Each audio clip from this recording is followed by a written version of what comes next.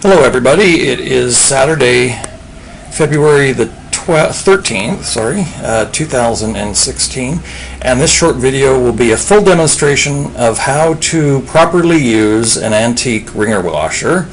And in this case, I'll be using the 1935 Maytag 30WP, that's the model 30WP, that I have fully restored in the last few months. So the first step in wringer washer operation, due to the fact that you want to reuse your water, is you make sure you sort accurately. So behind the washer you can see an assortment of piles. The first to go in, the hot water, would be what are called clean whites. So those would be kitchen linens, towels, in this case shirts, underwear and socks and the like would go in the second wash after the kitchen linens. In this case today I don't have any kitchen linens, so we've got socks and underwear and white t-shirts, towels, and then a couple of cotton bath mats.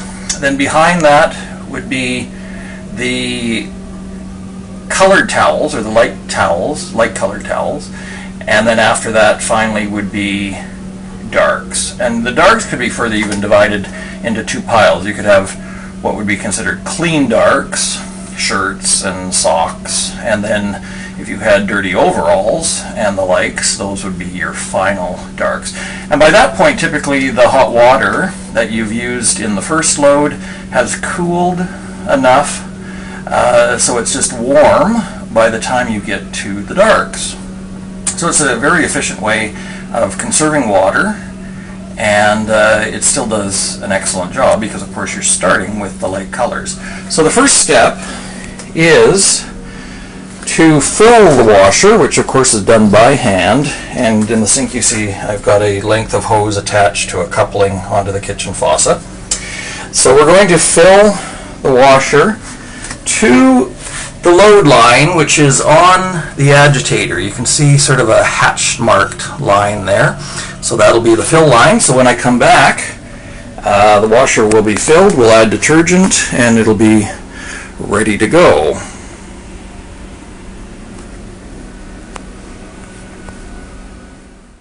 Okay, part two of these detailed instructions for how to use a wringer washer. The tub is now filled up to the water line. It's actually just below, which will allow some expansion room for the clothing. It'll bring it up. You never want to go past the water line because the drive block on the top of the post underneath the agitator is not wide open, but it does have an opening that goes down into the transmission. So what you in effect will do is leak water into your transmission, which will displace the oil and cause a lot of trouble. So you never want to do that. So now the next step, we'll plug the machine in, because there is no on and off switch on a Maytag. So that'll get the motor going. We will then engage the agitator, which is done by this lever here, pushing it over, and the agitation begins. At this point you add your laundry detergent, either powder or liquid, as you prefer.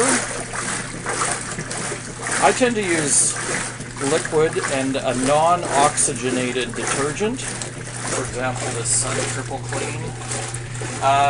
The aluminum will badly darken if you use any sort of oxygenated detergent or bleach. So once that's dissolved, we'll start adding the clothing. So we got our pile of whites here, and this is a crucial step. You never add your clothing and then the water. It's always the clothing after the water and the detergent, because that way you know the proper load. Otherwise you'll end up overloading your machine potentially, which will cause a number of things. It's hard on the motor, plus it just won't do a good job.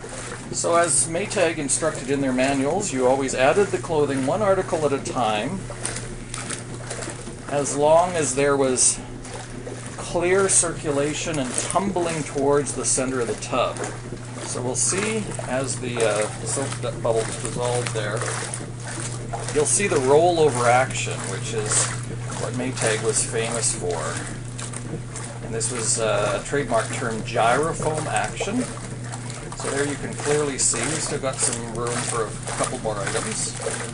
Some dress shirts, they don't take up much room.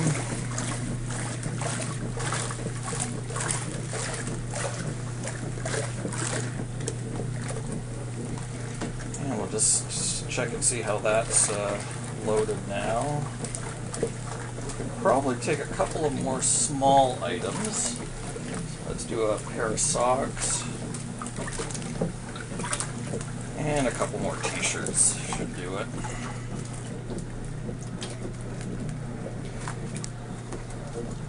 Now if you notice that it is overloaded, you can always take a piece out, but you'll get the hang of it visually, and that looks perfect. You've still got ample rollover of the clothing, which is the key sign to efficient washing.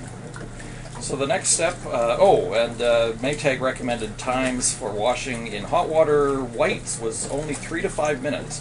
So that's another thing you'll often see reference to beating your clothes in a wringer washer for an hour. That just is not the case. You just wear out your clothes and it's not necessary.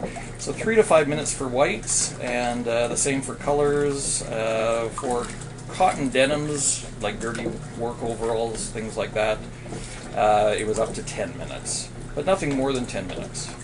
So you get typically a whole family's wash done for the week in about an hour. That's the way Maytag advertised it. So the next step in part 3, we'll do the wringing.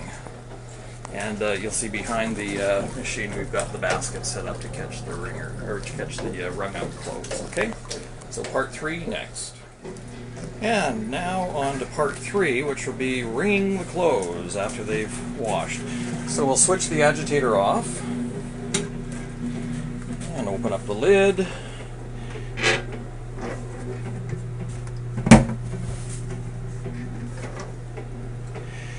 And at the present time for storage, the wringers are always kept locked or separated. As you can see, there's a space between them. So in storage, that's the way you keep it, so that the wringer rolls never get a flat spot on them. You don't want tension on them when they're just being stored. So this whole mechanism, as you can see, swings.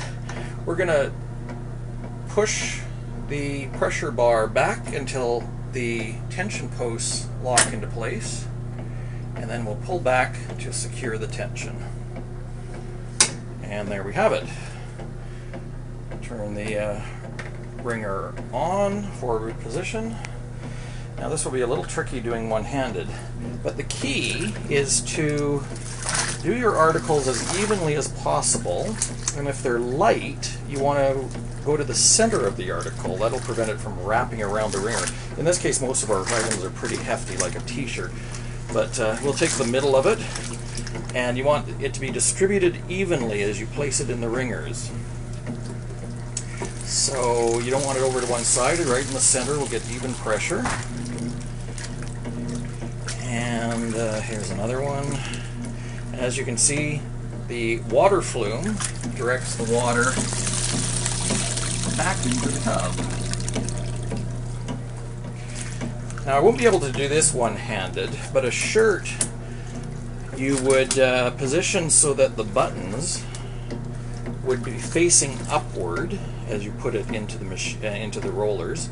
The reason being, the top roller on an old Maytag is soft, the bottom is hard, so the soft top one would protect zippers, buttons, snaps from getting broken. Won't be able to do that one, as I said, one-handed, but we'll do one more t-shirt before we pause for part 4. So there you can see it coming out the other side and down into the basket. Now that would typically be a rinse tub, but of course in an apartment I don't have room for rinse tubs, so I have to wring everything out, do all the loads of wash first, drain the tub, and then rinse back in the same tub. So it's a bit of an effort, but it's fun, at least I find it fun, and it does a very good job. So that's it for part 3. Part 4 will be the final part discussing cleanup, emptying the tub and preparing it to be put away and stored until the next use. Thanks for watching. Okay, this is just another short addition to part 3 on ringing. The second load of whites was the very thick bath mats made out of 100% cotton. So just to show you how competently, or with ease, the wringer handles this. Feed it in one corner, and as it goes in, spread the bulk along the width of the roller, and you can see it just handles it no problem. Now that was a very thick cotton bath mat, and it does it with ease. So I thought y'all might like it. So in the final installment of this instruction series, the washing is done, rinsing is done, so it's time to empty the tub, rinse it out, and prop the ringers in preparation for storage. So the water is almost pumped out. Just a little bit left, and then we'll rinse the tub out with clear water. This is always essential. Get rid of any soap residue, and also removal of the agitator is also essential, and it should be dried and left to air dry. So we'll just take that out and place it over there. We'll wipe that off. And then in this bottle, let's just turn this pump off because it's a little bit noisy. So in this pump model, which was typical of all Maytags, there was a strainer, a lint strainer. So that has to be lifted out and cleaned. As you can see, especially after those area carpets, there's quite a bit of fuzz. That was the one disadvantage that hadn't been addressed back then, at least to my knowledge, was a lint filter. Later models, especially Speed Queens, I can't think of any other brands off the top of my head, but Speed Queen did make a little agitator mounted lint filter. But Maytag, especially in these models in the 30s, didn't have any. So there is our clean tub. The ringers are released and then propped open. They can be rinsed off with cool water to make sure there's no soap residue, and then left to air dry and propped open. That's essential, as I mentioned earlier, so that you don't get flat spots on the rubber rolls. So that's pretty much it. Oh, one last thing, which I won't be able to show you because I'm one-handed here with the camera, but after the pump has finished, there's always a little bit of residual water in the pump mechanism, upwards of a cup or two. So it's essential that you lower the hose into a little bucket or a bowl to drain the last bit of water from the pump, and that'll prevent, or at least help prevent, corrosion of the pump there. So that's it for now. Hope it was helpful. If there are any questions, just address those on the YouTube site and I will respond. Thanks for watching.